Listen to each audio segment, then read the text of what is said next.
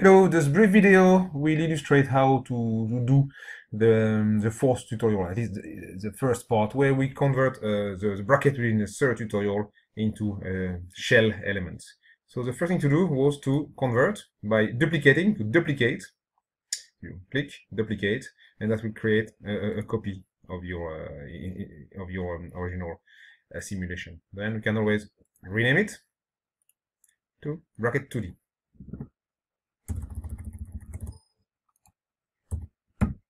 Then what we're going to do is first enter design modeler geometry step to modify the geometry. Okay, so now we are in design modeler and we are going to convert the 3D bracket into an assembly of surfaces. So there are two ways of doing that. The first one is automatic, but it doesn't always work. So to do that, you go to Tool, Mid Surface. So that creates a detail of the mid surface. We can select automatic, and we need to give some zone between which two planes will be automatically detected as being paired. So 10 and 16, because we know that they are the thickness of the two systems here, and then we ask it to find the pairs now by find pairs now. Yes, it has found them, and then we can now, okay, you can see now they are both, the pairs are in blue and cyan, and we can generate, and that's it. We have got two surface bodies here, automatically detected. Now that worked very well, but it doesn't always work. So I will show you how to do it manually when the surface is mid. So I'm going to delete that mid-surface feature, and start again. So we go back, start again. No, body is only solid. Okay. So do it again. Go to Tool, same tool. It's for mid-surface. Let's do it manually. So change to manual. Right. To do that, what you do is you select pairs. One pair. Sorry. Okay, now I can select two pairs. So this one, and then Control select the opposite that I know. Okay. Now they gone purple. Fine. Get that one, and its opposite is the top one. That's fine. Found it. This one, and finally I need to do it again. Okay. So we have got here. As usual, we apply 3 face pairs and we generate, and we get exactly the same thing. Perfect. So now we have done that, we can close design modeler and go back to Workbench. We are back in Workbench, and the next stage, as usual in Finite Elements, consists in clicking on, well, here, Model, which will start the mechanical interface. Do that now. Yes, now, of course, I have changed the geometry, so it wants it to be, which is upstream, above it, so it needs to be red. Of course, I want to do that. And it will start mechanical in a few seconds. Okay, so we now are in mechanical, and now we have got in mechanical this model. We have to do a lot of things. We need to mesh, and we need to check the supports. As you can see in the tree, supports have been undefined. Of course, we have changed the geometry, so the faces on which the support and forces were applied are not working anymore. Okay, so that's fine. And of course, all the solutions are failed. Right. So let's first check that the model is fine. So we have got geometry, the solid, and 2 surface bodies. I forgot to rename them at the stage, but this one, this first body, which is here. Okay, that will be our flange, and 16 millimeter, and it's made of. Choose material. It's made of structural steel. Perfect, and be the same, of course, for the body.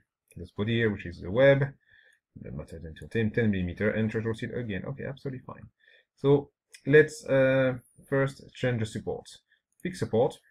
Geometry is not selected because it disappeared. It used to be on a 3D model. So what we're going to do is change it. Okay, so selection here, fine. I need to use edges.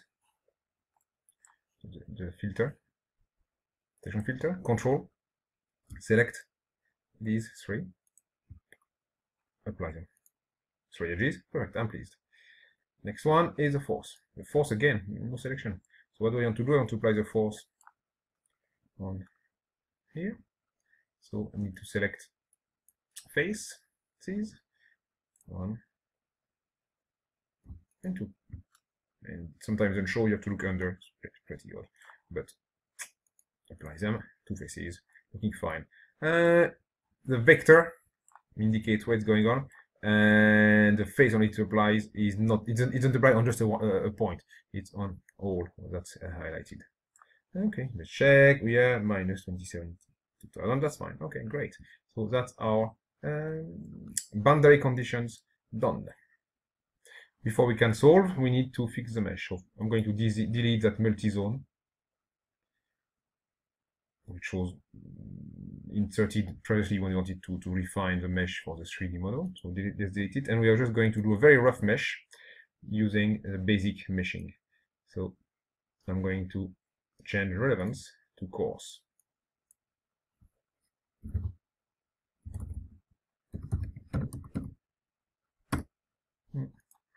How to do it? So put to minus 100. Sometimes it gives you the slider instead. So that's bad relevance. And let's update the mesh. It's going to run a little bit, and it finds that mesh. Not an amazing mesh, but a mesh nonetheless. Let's check how many nodes we have, and we have got very few nodes here. Okay, you might have different nodes depending on the different number of nodes depending on the setup you have given. But that's what we have. Now we should be able to solve. Let's solve. So you're gonna be something and a pause. Okay, so after 40 seconds, my laptop is a bit slow. It has reached a solution. Okay, so look at it. So my different solution objects: deformation, stress, error, and here my stress to the safety factor have all been calculated very nicely.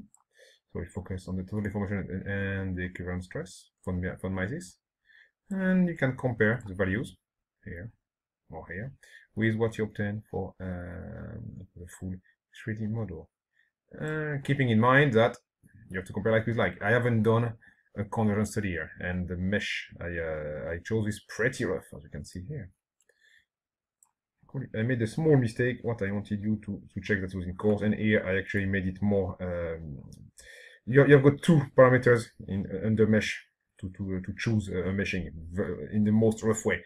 As we have seen previously, we can do much better by inserting a method and sizing. But if you don't want to, if you just want a quick calculation, you can choose. You can first of all get the relevant center from coarse to fine, and then you can also modify the slider to it. I think default is 0, and that's what for you would have when you start.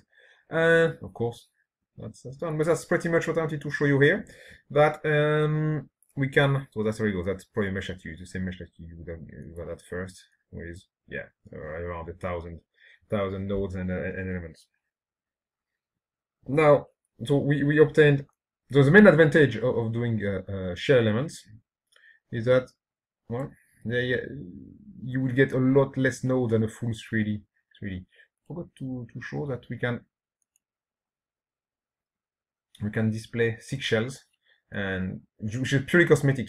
It just looks more like so we put 16mm and 10mm here to represent more. But in many situations, shells are extremely useful elements. They are a lot more cheaper than full 3D. Another advantage is that shells can also take a bending, and as the degrees of freedoms of the nodes of shells can also include rotations, and the loads can also include moments.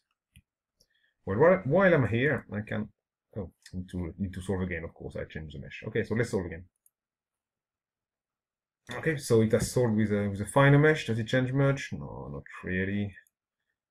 Slightly different, not much. It's starting to converge, basically. But wanted to show you as well, if you haven't had time to play yet with some of the features, that is quite useful in results. So you have got a scaling here, first of all. So here it's in quite a large scaling, which is why it looks so deformed. It wouldn't be so deformed. So sometimes you want to look at the true scale. You can see that true scale is what the amount of deformation. It's not that much, not visible with the naked eye anyway. So it's fine to leave it, to let it do auto scale to visualize. And we can also modify how things are presented. I especially like to show the undeformed wireframe, because it displays, you can see the difference, so it's obvious. But sometimes it's better to show the elements as well. You can also use smooth contour instead, or contour band, your choice really, on the wireframe at all. But yeah, I like the undeformed wireframe. Undeformed model is a bit more confusing, I think, so I like undeformed wireframe. Okay, a lot of way to represent, but the important message from this mini part of the tutorial is that shell elements can be very, very useful, and can give very similar results to 3D elements when the geometry is applicable, of course. And something else is, of course, you should now do convergence study to increase the fineness of the mesh, to see whether your how converged are your results, either in a stress or total deformation. Okay. So next we are going to do 1D elements, but that will be in a separate video.